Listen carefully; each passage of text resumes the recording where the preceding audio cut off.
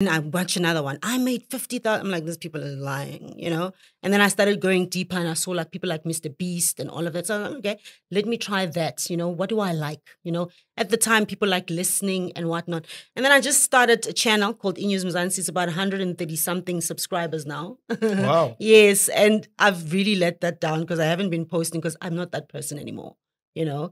And You started that during COVID? Yes, I started it during COVID because there had to be income. There had to be money coming in. There always has to be money coming in, you know. Then I decided, you know what, I'm going to have to go back home. And I remember my mom's word when she says, oh, you can always come back home. So I called her up and I said, then I'm going to have to come back home. I'm going to have to start this thing from scratch. Is that during COVID you've closed the direct marketing business? Yes. That must have been a hard decision. And we'll talk about that later. Yes. Right. So you decide to go back home. Yes. During hard lockdown or? I think it was just easing up now. We could travel because I was in Durban. You were staying in Durban? Yes, I was staying in Durban Morningside. Wow. Okay. Yes. Working from there. That's where the direct marketing business was. That way my business was because at the time I was working very closely with Vodacom in Durban, that Umhlanga office. Yes. Yes. And Telkom as well. Correct, yeah. Yes. So obviously they were your clients? They were my clients, yes. Okay. We were doing fiber optics for them. We were doing LTE services for them. Anything that had to do with connectivity, network, technology, all of that, they were clients. And because we were really good in training up sales team to go hardcore and get the results and the numbers don't lie, that they wanted. So then I decided, you know what, I'm going to go back home. And I go back home and I'm sitting one day with my mom. She was working from home as well. And she was sitting doing her work. She had all her laptops, all of that. And my sister is the seasoned one at the time in real estate, you know. And she had already started? She had already started. She's running already doing a business well. or? She's a realtor. As a realtor? Working for an agency. Yes. Nice. Okay, which one was it? I don't want to say her name. No advertising for you guys. Cool. Yes, and she was working for that agency. And I think you asked me before the cameras, because we're so close and close in age, do we fight? And we said yes. We were actually having an argument that morning. At home? Yes, at home. She was staying at home as well at the time, or she was? No, she wasn't staying at home. She came to see you? Yeah, no, because I'm with her mom now. We're sisters. She has to be jealous. What the hell is she saying to my mother? So she's there half the time, you know what I mean? Yeah. So, and she worked around the area. Her office was around the area. So every morning she'd come drink coffee there at home and all of that stuff, you know? And then she comes by, she finds us peacefully sitting, you know, with siblings, with my mom on the table, and we start an argument. And I don't know what she says about her client. I'm really good in sales, not just real estate sales. Sales in general. Sales in general. Yeah. I could sell you to your mother. And she would buy you. And of course she would buy me. I'm handsome. Exactly. That's a good one. It's a good product. Yes, it's a good But then obviously my sister and I butt heads because we both strong personalities, you know. And she says, I don't know what she says. She says something about her client, and I try and advise her on what she should have said. And she says, excuse me, this is not telecommunications, all right? This is property. You can never sell property.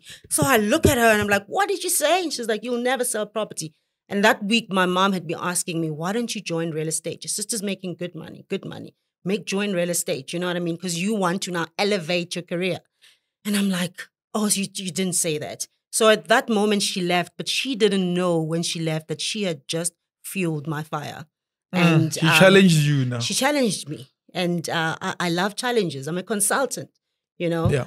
And then there was a transaction she was busy with that was on my mom's computer. And my mom left. I think she went to the bathroom. And I took a sneak and I was like, what? Oh, this is it. This is my motivation. I'm going into this, you know. And the rest is history. That's when I got into real estate. At what point do you then formalize it to be a business? A business, real estate is a business, whether you're a realtor or a real estate agency owner. Correct. Yeah. So maybe let me phrase the question like this. At what point do you then see the opportunity to start your own realty? Because remember, when you started, you probably joined a company, worked in the company, and then you saw the need to now establish Lelo & Co. And where did that desire come from? The desire came from me wanting to grow exponentially, you know.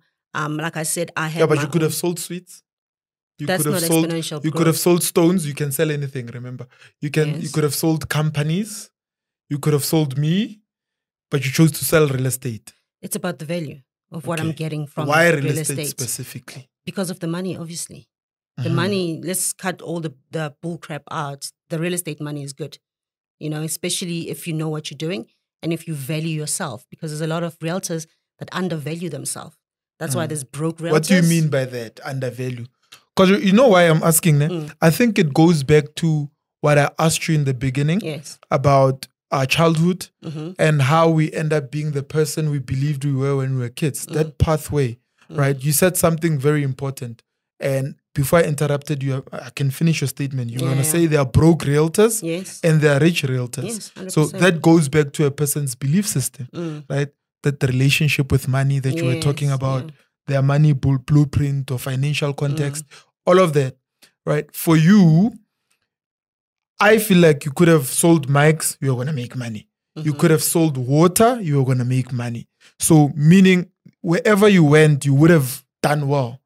But out of all of those things that you could have done well in, because remember now, we're removing the money aspect. We're saying, you'll make money. You're selling stones, you'll make money.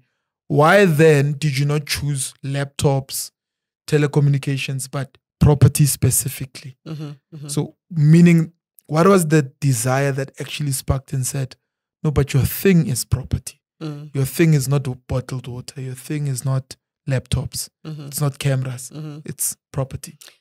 You know, there was this one time, I'll answer you now. I just want to go back to this when there was a charity team in an organization that was working and managing a team in.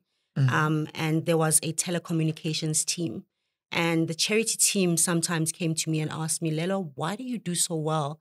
And you're always getting results out there. And I said to them, when you're selling, what do you call it? Charity. And when you're selling telecommunications, you must become two different people. You must understand with charity, I'm going to go to that question. No, continue. With charity, I'm coming to you, witness, and I'm asking you to give me a portion of your money that you work so hard for every single month and you're getting nothing. There's no value. Yes. With telecommunication, you've got a podcast, you've got an office, you've got offices, you've got employees. They need Wi-Fi, they need internet, they need technology. So whatever it is I pitch you, you're getting something out of it. I just have to make sure that I understand your needs and your business's needs, but you're going to buy it anyways, you know? But so when I said to them that charity is here, it's in the heart, you know? If I'm going to ask you, you know, like these KFC or McDonald's people that say, to run, for the like, kids. Yes.